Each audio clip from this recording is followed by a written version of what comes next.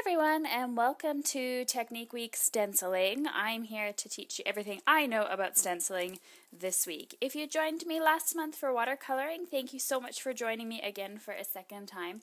And if you're new to my Technique Week videos, be sure to check out the watercolor series there in the corner.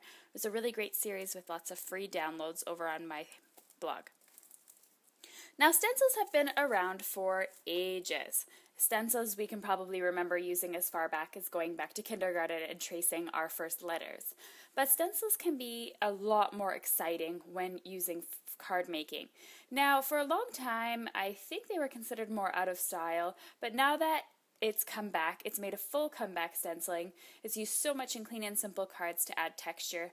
It provides another layer without adding any bulk to your card. And also there's so many beautiful, gorgeous stencils out there now that you really can't resist. But as with any supply, there are so many techniques that can go with them than what you would just use them for. Now, the most common way to use stencils would be to use ink with stencils. But before we move on to the different techniques that I'm going to show you throughout the week, I wanted to show you a couple of my stencils and a couple of the different types that there are on the market. I do not have any metal stencils from Dreamweaver. I know there are metal stencils available, but unfortunately they're a little too expensive for my budget. But there are metal stencils out there. One of the first ones are the Tim Holtz stencils. Tim Holtz stencils tend to be extremely detailed, and they come in this tag size. Because Tim works a lot of the times with tags, these are perfect for tag making, but they also work really well for cards as well, because it's not too often that we actually stencil an entire card or an entire card panel. So these do work extremely well, and you could also use them just placing them different parts on your art journal, on your cards, or wherever to add a little bit here and there.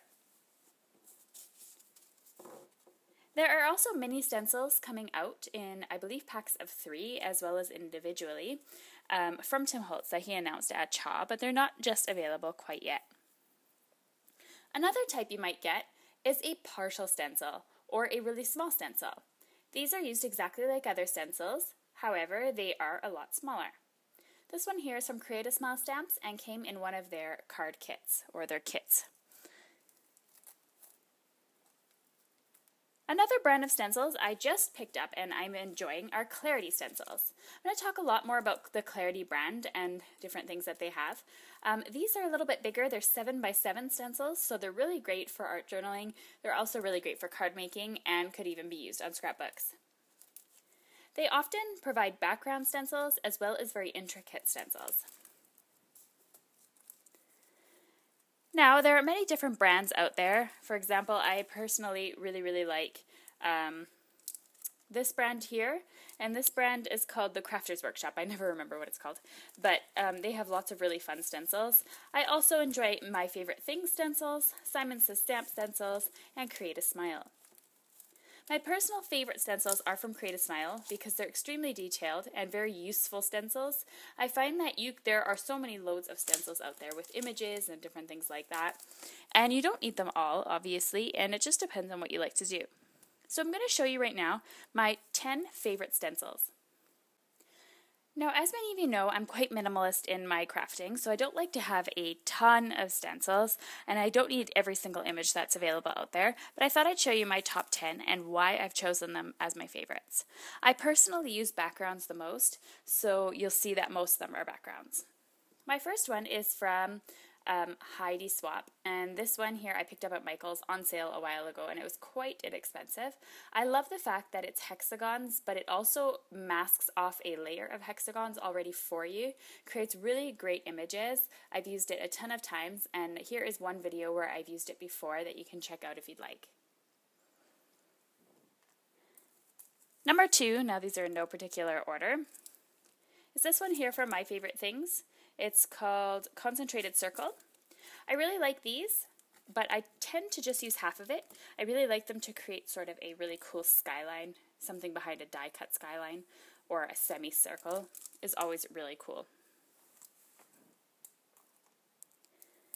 Next up, I have, this one here is not so much a background stencil, but I really like these splotches and coffee stains and things like that. They're really great for mixed media and grunge look. Another image one that I've truly enjoyed is this one here. I'll link to it below. I'm not 100% sure on the name of it right now. But there are two butterflies as well as the wings that can be used as a detail, so you can use more than one color with them. I truly adore this brick from My Favorite Things. I've used it in a ton of cards. I'll show you one up here that I used on a Halloween card. And I absolutely think this is gorgeous and can fit really so many occasions. I absolutely adore Christmas cards, as well as, you know, here I'll link to my series there on my 12 Days of Christmas. So two of my stencils here were my favorites. This one here provides a really nice snow look. I like how it starts really heavy at the top and works its way down. This one's from My Favorite Things. This one here was from Create a Smile Stamps. Unfortunately, it is no longer available because it was available in one of their kits. But these have just gorgeous snowflakes, and they also came with a die cut that was the same, which ended up making it really, really pretty. I would say one of the most common things to use in stenciling is simply a dot stencil. So you can get them in different sizes and things like that. I would recommend a medium-sized dot like this one as well as a small one. That was from Simon Says Stamp, I believe.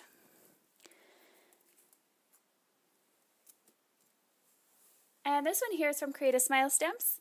I absolutely love it because it has a lot of circles and creates such a fun pattern. You can use the pattern in so many different ways depending on how you turn the stencil, and you can get what you want out of it. I personally do not like to do my entire card with this. It's a little bit much, but masking off a certain area would be gorgeous.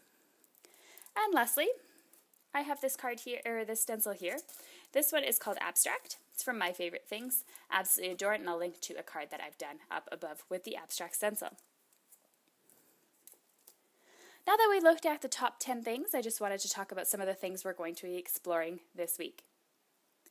Now we're going to be exploring, of course, the most traditional use, and that's using them with inks. So stencils with inking, you would need a blending tool for to blend the ink into the card. There is another way to blend inks into a card, and that's using these really awesome brushes. And these are from Clarity Stamp. They also were responsible for creating these 7x7 stencils that I showed earlier. I just recently started using these, and I'm really happy with them. They're really, really exciting. And they are available for pre-order at So Susie Stamps, and I will link to that below. Another thing you can use stencils for is with misting. So you can mist over your card using any type of mist. And lastly, one of the techniques we're going to be looking at is texture paste. So I have translucent and white texture paste, as well as a palette knife to spread it out over my stencil to add texture to your project without adding a lot of bulk. One other thing I wanted to mention is that I really like to mask off stencils. So it's a really good idea, if you're following along with this class, to have some sort of masking tape. I like to use 3M Post-it tape myself, just to mask off certain areas. You can also use other things. Another thing I found extremely useful is a roll of masking tape, or this one here is actually stenciling tape. Now stenciling tape is just slightly different than masking tape in the sense that it's not as sticky. It's actually, I don't know, you'll see that it's actually not sticky at all. But it just holds down your stencil enough, has enough stick to hold it down for the one-time use, and then you can easily peel it up without anything happening to your project or it ripping. So I can't wait for you all to join me. I hope you enjoyed the introduction to stenciling. We'll be looking at all 4 of these techniques until Friday, and I'll give you a chance to play along over at my blog over the next 2 weeks if you'd like to try any of these techniques out to share. Thank you so much for watching, everyone, and I enjoy having class with you and providing free downloads every day this week. Thanks for watching. Thanks for watching until the end of the video. You can click up at the top to visit my blog and the supply list. Over on the right hand side you can subscribe to my YouTube channel, or you can click on the watercolor picture to check out my class that I had last month. Thanks so much for watching, and I'll catch you tomorrow for day 1.